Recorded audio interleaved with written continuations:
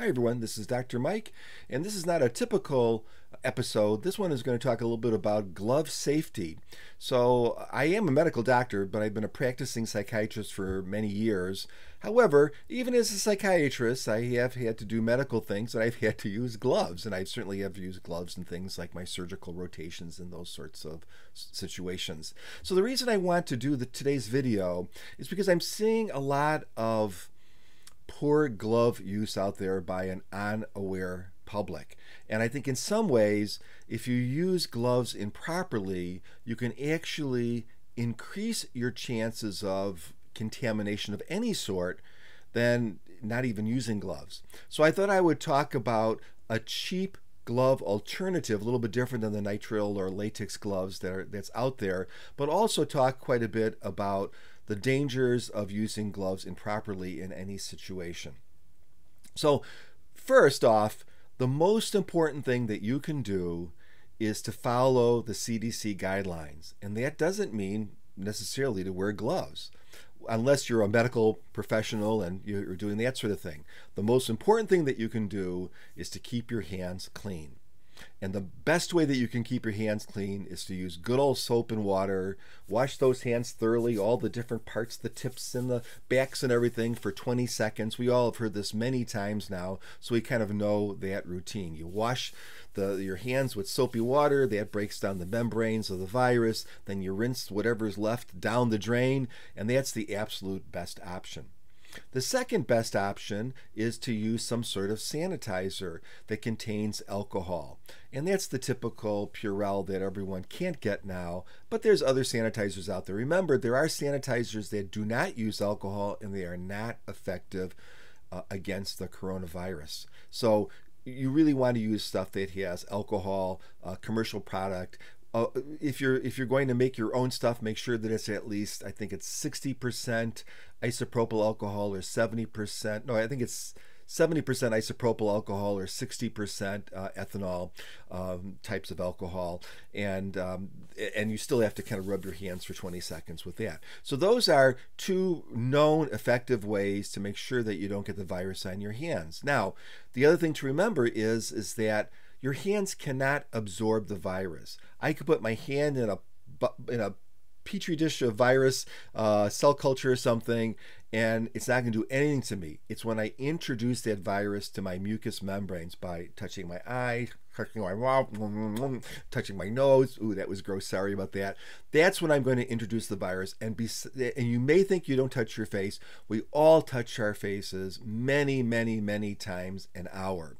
And you can try not to, and that's great. You're going to touch your face anyways. So try not to touch your face, but you're going to do it. So the key is to keep your hands clean. Now, we know from the available data as far as today, what is today is April 16th, as far as April 16th, that this virus is transmitted by droplets that you expire when you either cough or sneeze, or even maybe talk a little bit, if it's real close, or maybe sing. When you sing loud, it's like you're spitting stuff out. You don't even know, but you're spitting stuff out. So that's why they want you to avoid going to church, for instance, because you're too close. People are singing, that virus is floating in the air, and you absolutely can get a dose of the virus. So we're talking about this basic stuff now. What does that have to do with gloves? So let me give you an example. So we use gloves in a non-medical setting when we don't want to get contamination on our hands, right? And remember, contamination, whether it's stain that you're staining a deck or whether it's virus, we just don't want to get that stuff on us. And especially when it comes to virus, we don't want to get that in our eyes, our nose, or our mouth. So we put gloves on. And it doesn't really make much difference what kind of gloves we use as long as they're impervious to the thing that we're avoiding. So you would not use, let's say, a cloth glove if you were dipping your hand in stain, right? Like, deck stain or staining some boards or something. You'd want to use something that was impervious, like a plastic or a latex, something like that. And what we would do. So let me give you two examples. So last night I had the honor of touching up my wife's hair. Now, this is a serious time in this planet. People want to look good. I support that 100%. And my wife said to me, she said, "Can you touch up these spots up here? I can't quite get them." I said, "Of course." But what did I do? I used the cheap pair of little gloves that came in this touch-up kit. I don't know if I did a very good job touching up, but I did the best I could. And I did my work, and then I immediately took those gloves off, right? So when you see people that are wearing gloves all over the place and they're not taking them off like there's some special barrier, that's bullshit. All right, because if I have a glove on, it's no different than my hand. Picture this, I have a glove on this hand.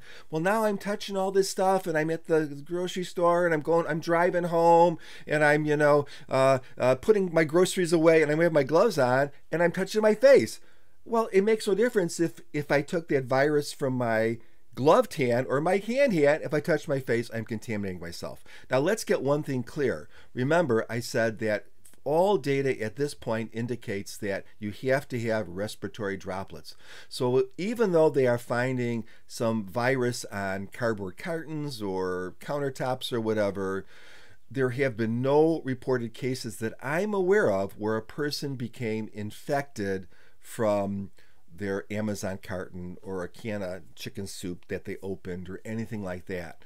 So you do what you need to do, but I have been unable to find any cases where people have gotten sick because of those sorts of things. So in my mind, I'm going to put my energy doing things that are going to protect me, not things that are just going to waste my time. I just got a text message. That's why I kind of looked away from here for a second. However, there are some situations where I think, for me personally, wearing gloves makes some sense. And that would be if I'm grocery shopping. It's not that I'm so afraid that I'm going to touch a can of soup that, maybe someone touched the day before. I'm not worried about that personally at all.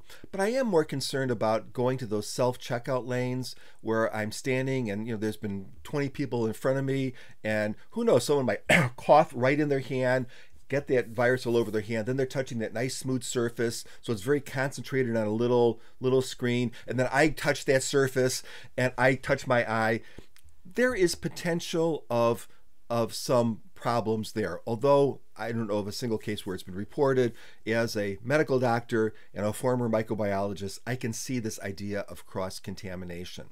But you can't get these nitrile gloves anywhere. You can't get these latex gloves anywhere. They're just not out there. But there is an alternative, and that is food handler gloves. These things are super cheap. They seem to be available. They're, by the way, I ordered some nitrile gloves on Amazon. It said no problem, they're in stock, and then it said I was going to get them 6 weeks later. So be careful when you order stuff. There's lots of con artists out there. And make sure you look at the shipping. If it seems cheap, I almost bought a thermometer. It was a $7 thermometer, but they wanted to charge me $52 to ship it from Amazon. Obviously, I'm using the hand method to check my temperature. But food handler gloves are cheap. They work. They're plastic barriers. You get tons of them in a box. They're very simple. They look like this. So let's put on a pair of these food handler gloves and put them on.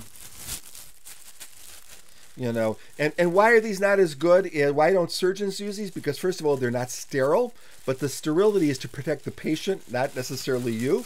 And they're also not very dexterous. You don't have a lot of dexterity with them. So, but for grocery shopping, these are just fine. In fact, these feel a lot more comfortable than wearing some tight latex or nitrile gloves. So you have these on, right? And now I've done my grocery shopping. I've now done my checkout. Okay, my hands are contaminated because the guy in front of me just coughed and smeared it all over the screen.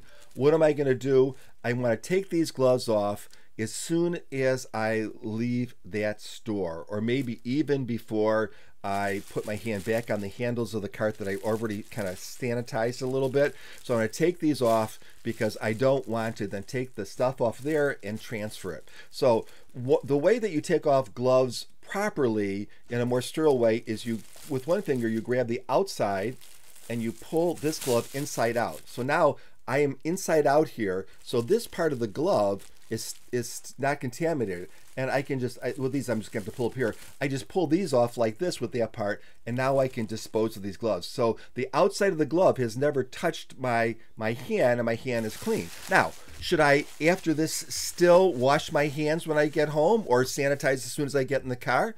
Absolutely, absolutely, because you're maximizing your chances of having as clean hands as possible. So remember, the number one thing to do is wash your hands. That's the best thing. After that, it's using a hand sanitizer that's alcohol based and at the right level, and you got to use these things for 20 seconds either way. You can do both if you want, like, get in the car, use your hand sanitizer, get home, wash your hands. That's what I do. But in certain situations, it may be helpful to use a glove. You just have to be very smart about it. Think about that hair dyeing example. Those gloves came off immediately when I was no longer in a contaminated situation, because I didn't want to put hair dye on my face. I didn't want to put hair dye in my little bit of hair that I got, right? If I'm helping my friend and we're staining a piece of furniture, I don't want to stain my face with the stain. So you take those off immediately. You take them off in a way where you're not contaminating your hands with them, and then you clean afterwards. And if you can't get the fancy gloves, anyways, leave those for the healthcare providers anyways. But if you can't, just get the junky ones like that you would use to stain stuff and whatever from the hardware store. These food handler gloves will do the job. They're cheap, they're available, and there's really no shortage that I can see of them. So hopefully this tip will help you, and I just wish you all some great health and happiness during this time. Try to stay productive as much as you can. Try to keep a routine as much as you can. I know I'm not shaving, but beyond that, I am taking showers and stuff, so I'm trying to keep a routine, putting on clean clothes. Take care, everyone. Bye-bye.